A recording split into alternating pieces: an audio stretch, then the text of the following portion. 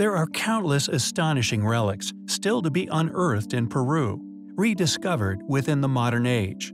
Like that of Machu Picchu, long forgotten, engulfed by nature, still hidden within our past. With those which are rediscovered, simply dismissed en masse by cult-like actions of many of our modern institutions, most of which at a loss to explain the advanced nature of many of these relics, simply labeling said sites as pre-Incan. Peru is home to some of the most exquisite polygonal stonework to be found anywhere on the planet. Additionally, some of this inexplicable stoneworking incorporated some of the most enormous of stones into their construction. Furthermore, the Inca Road, a ruin we have previously covered, long ignored and rarely discussed, it is the largest man-made structure ever found, dwarfing the Great Wall of China, stretching an astounding 25,000 miles, once connecting many of the most inexplicable sites found within the country. It seems Peru was once a very important place, and possibly the capital of a civilization now lost long ago within history.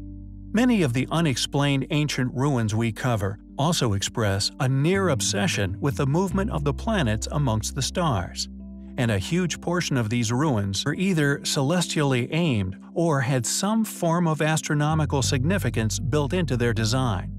And our next subject of interest is of no exception.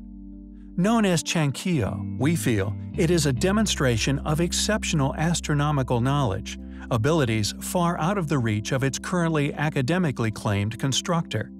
Rivaling even that of Stonehenge, it is an ancient monumental complex located along the Peruvian coastal desert in a place known as the Casma-Sichan Basin within the Ancash department of Peru. Atop a hill, there are 13 towers regularly spaced, forming a toothed horizon. What is incredible about this undertaking, however, is that throughout the year, if one is positioned in the correct place, one can witness the sunrises between each of these ridges, with solstices also significantly highlighted by their builders. The question is, how did a people placed centuries ago within known history, and thus with a far more limited understanding of astronomical precisions, accomplish the building of such an enormous ruin, aligned with the sun with such accuracy?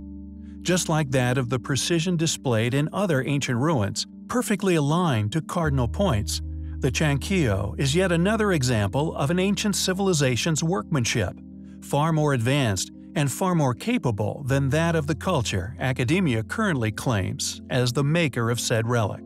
From the east and west, investigators designated two possible observation points. From these vantages, the 300-meter-long spread of the towers corresponds to the rising and setting positions of the sun over the year. On the winter solstice, the sun would rise behind the leftmost tower of Chanquillo, and rise behind each of the towers until it reached the rightmost tower 6 months later on the summer solstice. Inhabitants of Chanquillo would have been able to determine the date with an accuracy within a day or two, simply by observing the sunrise or sunset from these correct observational points.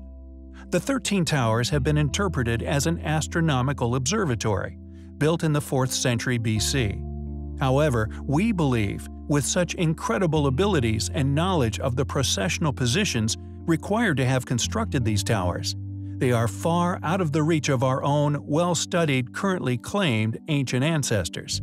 Claimed as that of the Casma-Sichan culture, we however disagree with this posit, simply on the grounds of its astonishing nature and the capabilities of its past constructor.